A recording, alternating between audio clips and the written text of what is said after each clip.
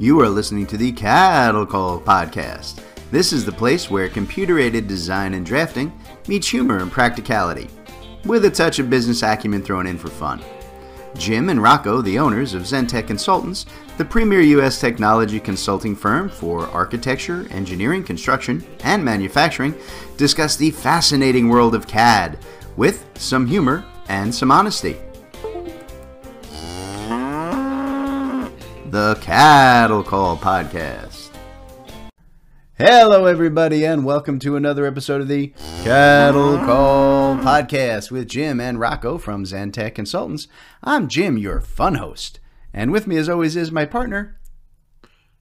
It's Rocco, and you know what? As we're about to record this, Jim, I'm thinking to myself, why do we record this at 5 o'clock on a Friday when I'm just cooked? Listen, you're the one who sets the schedule, dude. I just show up and ramble. Don't blame me. Why not a Tuesday at 12 or something? Hey, well, you ain't doing it during lunchtime. Come on, man. I got to work with you on scheduling. How about, Tuesday at 3 in the afternoon? It's a nice break of the day, Think that through. But, I don't know why we do it this way. See what I can do. See if we can get it to work. All right. You know what'll cheer you up, Rocco? The engineering joke of the week. Okay, you ready for this? I'm ready. How can you tell if an engineer is an optimist? How? They actually believe their own estimates. Oh, God. Oh, yeah. Hey, listen, an engineering estimate, anybody who believes that is not an optimist, they're insane.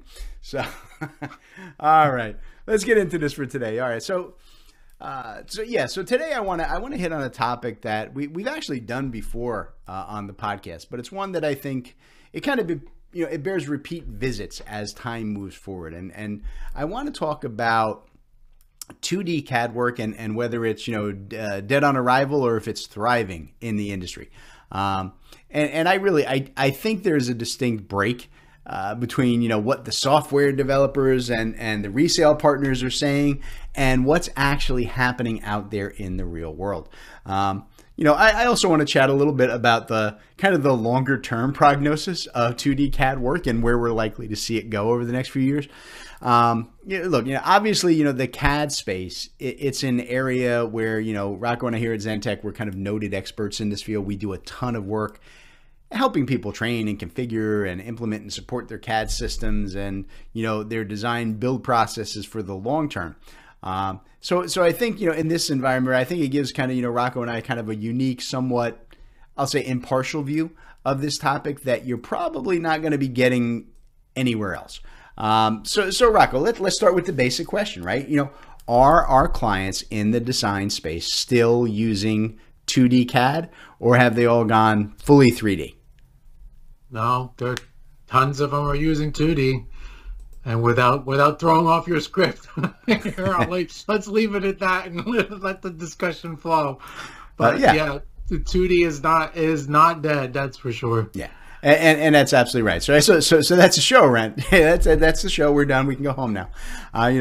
Lots of folks still using the 2D CAD. So I'm going to get a gin and tonic. I'm going to kick my feet up and call it a night. It is 5 o'clock. It is 5 o'clock on a Friday, so I think that works anyway. Well, I guess maybe not quite so fast, right? So the thing I want to hit on here, it's more than just kind of the yes or no of 2D CAD, but the why of it, right? Why hasn't 2D CAD died out in favor of BIM and 3D modeling the way that we've been told it was going to for the last, nearly 20 years? It's certainly not the lack of, hard technologies to support that shift, right? Modern tablets and phones and 2-in-1 devices and so on. They all certainly have the capacity to display and work with, large 3D models with no problem. Yet 2D CAD is still the master of the construction world. Now, don't get me wrong, right? Anything I say here today, right? 3D modeling and BIM, they are vital tools in the design arena that every architect, every engineer needs to become comfortable with. 3D provides a ton of, intelligence and data and control that you can't easily pull from 2D layouts. At the end of the day, though, right, what are you going to do with your 3D models, right? You're going to extract two-dimensional construction plans from them so that you can actually build the job. Look, to put this as simply as I can, there is a reason why 2D paper plans have been used for thousands of years. And that reason is that they work. They still work. Look, if I need to let a carpenter know, you need to build a wall from point A to point B, the fastest way to get him that information is in a 2D plan, right? The contractor can just look, get a measurement, and start banging nails. If they need info, right, on the construction type and the finish detail and this, the size of the studs, blah, blah, blah, of that wall, a quick look at a numbered 2D wall section gives them everything that they need. The whole thing takes 30 seconds to get all the information they need off of a 2D plan. Literally 30 seconds. The idea that, a 3D model on a tablet, all right, or anything else is ever going to match, that ease of use or speed, it's just not realistic, right? If you want that same information from a 3D model, what do? You have to log in, you have to open a file, you have to wait for it to load, then you have to zoom to the correct wall, then you have to know how to get the length out of the model, and you have to know how to turn on and off items that are in your way, right? And you have to set different views to get the construction info. That's a workable process if you need really, really extensive, detailed information. But that's a 10+ minute process to make that happen in 3D compared to 10 seconds on a 2D plan.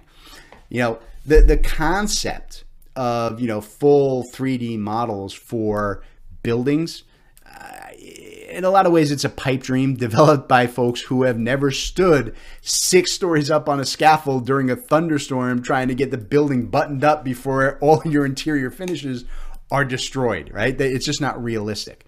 Rocco, we work with a lot of construction folks who are kind of, actually beginning to bring their own CAD systems online, right? For the ability to kind of verify and extract 2D data quickly, right? Without involving, RFIs and so on. What systems are they focusing on, and what kind of functionality, how's it working, I guess I'm trying to ask, for most of them?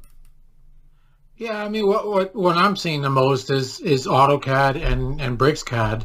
And those of you who follow our podcast pretty often here, you hear us talk about BricsCAD often, and I don't want to go off into a software sales pitch here, but I mean it is a much more affordable tool than AutoCAD and the Autodesk solutions, and it's available as a perpetual or an annual license, and you could save quite a bit against the cost of AutoCAD. So definitely something to look at. But I'd say those two, AutoCAD and BricsCAD.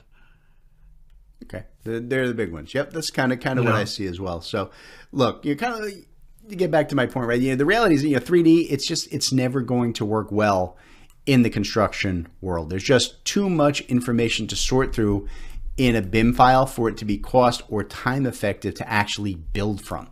3D and BIM structures are great for the design world, and they are fantastic in pre-construction, right? Where you have the time to kind of go in and seek out and address conflicts right before you get out into the field. That's great, and they're a fantastic help in accurate estimates and making sure you're speccing the right components for your job.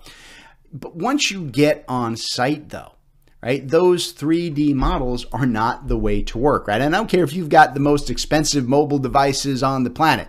3D and BIM are information overload out on the construction site.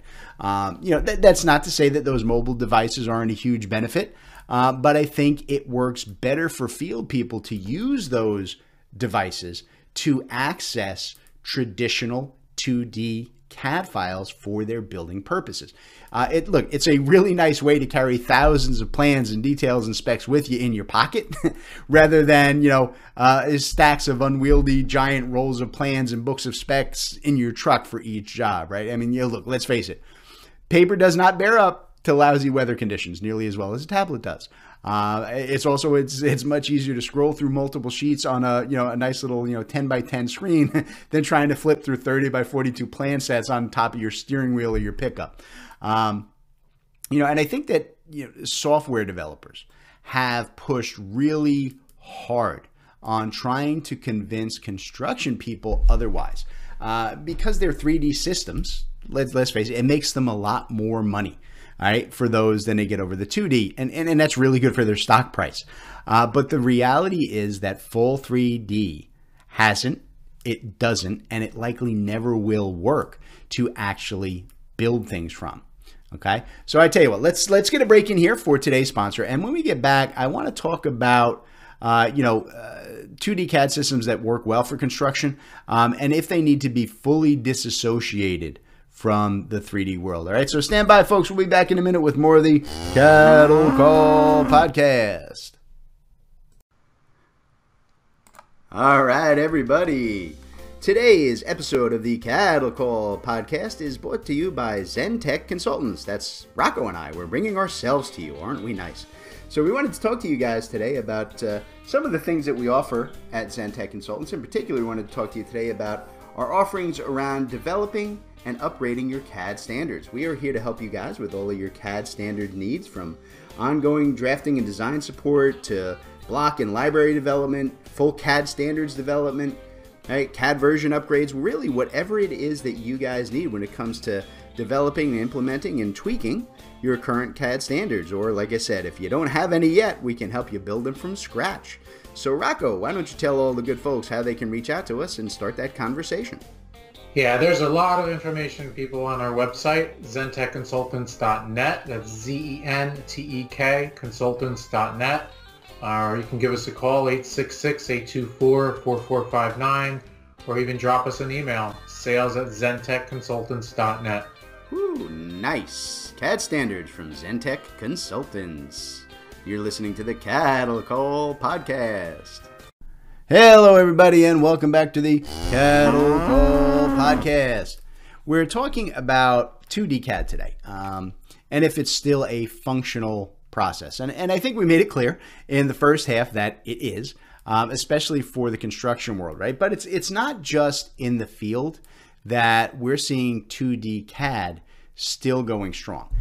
Even in the design world, there are a lot of projects that are still best, handled or addressed, or however you want to say it, using 2D drafting and design processes, right? And I'll repeat what I said at the top of the show. All design people need to be comfortable and able to work in BIM and 3D. You do, but not every job warrants the level of effort that it takes to build a model. And I don't think that it's likely that every job ever will. Let's set aside all the hyperbole that sales folks, guys like Rocco, throw around about, BIM and 3D. And look at the reality of this, right? The purpose of design, right? The whole function of design is so that you can show other people how to build what you've conceived in your brain. That's what plans are. On a complex new build, right? That can mean a whole lot of design information and extensive data and verifying interactions across a lot of systems.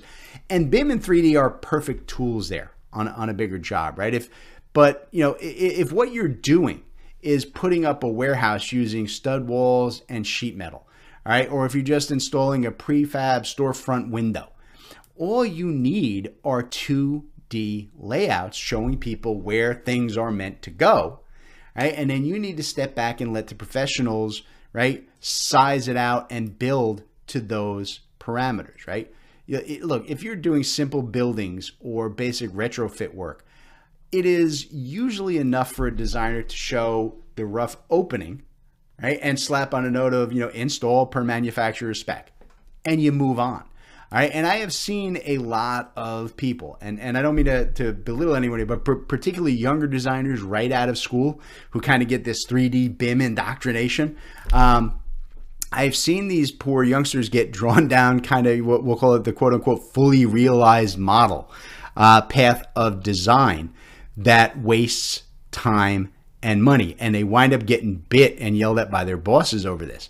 Look, I can draw a 2D wall with openings and dimensions in under a minute, right? But modeling that wall in 3D can take a half hour or more, right? If the end output that you're going for here is going to be extracting a 2D construction plan from that model anyway. Why are you bothering? Why are we doing that in 3D, right? And look, like I said earlier, if you need that model, the full BIM model for structural or space or heat or power calculations and analysis and so on, that's a different thing, right? That's a full design and it's vital for that.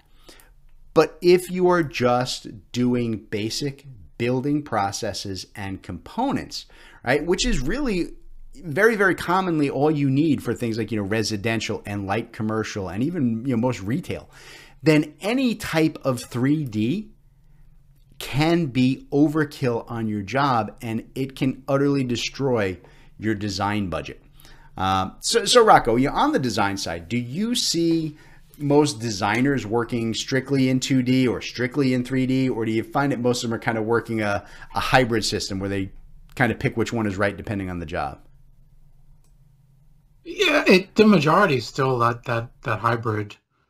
It's it's AutoCAD and Revit, right? But I don't. It's rare that I talk to on the design and talk to firms that are just purely Revit and they don't touch 2D. They don't touch AutoCAD anymore. I think it's kind of a misconception that, well, only the big guys are doing it, because even the big guys are working in 2D. So yeah, it's still a blend. Yeah, I mean, I think if you want to look at it, like I said, in the Autodesk world, right, they rule the whole thing. Their AEC collections, where you get both AutoCAD and your verticals like Revit or Civil 3D all together, they still, I think it's like a 3-to-1 sell rate at above the standard verticals, right? So almost everybody who has Revit has the AEC collection. They're not just buying Revit because they need both 2D and 3D. And I think that answer that, I think that really kind of underlies our point today about 2D CAD. It's alive and it's well, and it's not going away anytime soon. You look, and here's the, I see this in the news all the time now, and it kills me, right? This idea of working in, 3D, and we're going to build with VR goggles and AI assistants that's going to help us and put in augmented reality integrations with the real world and the virtual world. It's all smoke and mirrors. It's garbage. It's cool tech, right? And in a presentation and office-based approval kind of environment with the client, it may work fine someday. But in the real world of design, build for profit and efficiency, that is never going to happen. All right, look, if you're in a construction world, let me just ask you this, right? How is OSHA going to feel about you walking the steel 30 stories up with a set of Apple Vision Pro goggles strapped to your face, showing you things that, may or may not be real? It might just be augmented reality. How do you think that's going to play? Look, 2D drawings, they are the simplest way to communicate effectively between a designer and a builder. And I haven't seen any type of technology, I don't care what it is, no technology that exists today even comes close to that efficiency. Sometimes, maybe even most times, simpler is better. And 3D is always going to be more complex than 2D. Right? If you think about it, right? Stop and think about this for a minute. 2D plans were developed as a shorthand for the 3D concept and the models that we used to have to build out of, wood and stone thousands of years ago. Those models took too much time and effort to build and change and modify for every project and every issue that would come up, right? And they were really tough to deliver to every person on a site, right? Just because we can create that model digitally now doesn't take away the limitations of a model. I don't see 3D models ever being effective for actually building from. So 2D is going to be here for a very, very long time. So Rocco, from a software standpoint, do you see the developers acknowledging 2D as a necessity, or some still pushing at that concept of, we're going to get to pure 3D? And which CAD systems do you see who are investing in still developing that 2D construction process and the 2D tools the most? I guess it's like I was saying before. What I see is really AutoCAD and BricsCAD. And to your point with Autodesk and the AEC collection, if you notice, they have not done away with AutoCAD, and they're not going to. You know, and a lot of people question, okay, how much are they really investing and building into AutoCAD? You look at a system like BricsCAD that I mentioned earlier. They, you know, develops BricsCAD. They continue to invest heavily into the development of the 2D and 3D features, but it almost seems like it's more heavily in the 2D area of CAD than in 3D. Not to say that BricsCAD doesn't have a powerful 3D solution, because they definitely have that in BricsCAD BIM. But a lot of the investments being made in advancing the core 2D product. Yeah, and I see that too. A lot of that BricsCAD stuff is being heavily focused around making it easier for construction people, right, to be able to work these 2D CAD systems and get the data they need out of the digital files. So, yep, it's kind of where I am on that too.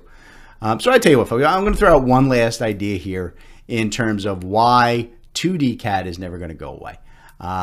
Look, at the end of the day, whatever product you are putting out, right, you need to consider your end user. It doesn't matter if you're making chairs or if you're designing airports, right? The people who are going to use your product have to be able to use it effectively, right? You know, pointing tacks, or pointy tacks sticking up from your chair seat may look really cool and shiny, and maybe it'll even get you a design award. But not a lot of end users are going to want to sit in your chair. All right. Maybe Rocco, but he's a little freaky, so we don't mention it. But 3D modeling as a deliverable, it may sound really cool. And you may make great use of it for your own internal design needs. But if we try to push that at people who need to build, it is going to fail miserably. Right? The simple truth is that construction people are not, nor should they be, design technology specialists, right? They need to focus their time and attention on the proper building processes and techniques, right? Not on learning how to, navigate a BIM model or extract data attributes. It's not their job, and it is never going to be their job. Asking them to do that is just as ridiculous as training your drafters, right? To learn how to, use a site grader or handle a crane. They do need to know what those things are and what they do, right? But you need fully trained experts to run those pieces of equipment. You don't ever want to sit a drafter designer behind the controls of one in the real world. And you never want your construction manager or your carpenter or your plumber muddling about in your BIM model. 2D CAD files are the simplest, fastest, cheapest, and most effective tool that humans have ever developed to build from. And I don't see anything simpler anywhere on our horizon. All right, so stop letting those software developers steer you guys away from 2D design, folks. It is important, and it is here today and to stay. And with that, I'm going to bounce us out of here, and we'll catch you next time on the CAD Call Podcast. All right, everybody, today's CAD Call was brought to you courtesy of Zentech Consultants. That's Rocco and I. Zentech Consultants works with design and manufacturing firms to help our clients purchase and implement the software that they need in these complex industries. We provide a single point of contact for clients to buy, develop, and learn the most vital software systems for your specific needs. Zentech strives to be your trusted technology partner from your initial needs all the way through long-term support and training for your entire staff. So Rocco, why don't you tell them how to reach out to Zentech? All right, yeah, you can reach out to us through zentechconsultants.net. You can email us at sales@zentechconsultants.net, or you can even call us 866-824-4459. Excellent. We look forward to hearing from you all.